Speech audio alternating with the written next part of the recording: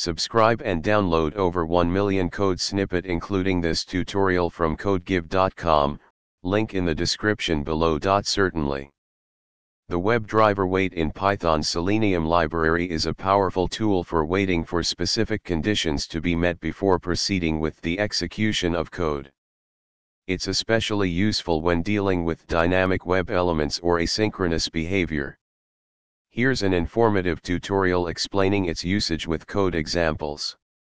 WebDriverWait is a part of the Selenium library in Python that allows you to wait for a certain condition to occur before proceeding further in your code.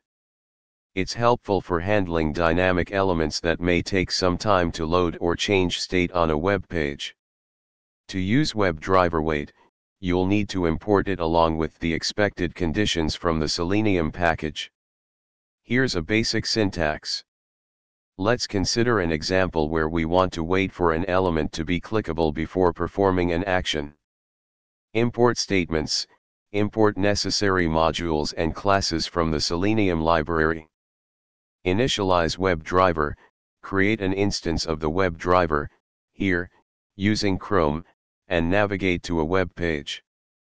WebDriverWait initialization: initialize WebDriverWait with a maximum timeout of 10 seconds. Wait conditions: use until method with an expected condition, ec.element_to_be_clickable, and a locator strategy, in this case, by.id. Perform action: once the expected condition is met, element is clickable, perform the desired action, in this case, clicking the button. Clean up: close the browser window after completing the actions.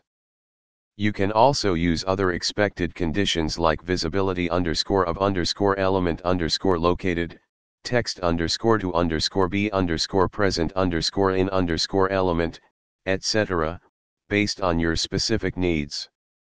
Remember to handle exceptions. Timeout exception may be raised if the condition is not met within the specified timeout, and adjust timeouts according to the page's loading speed and requirements.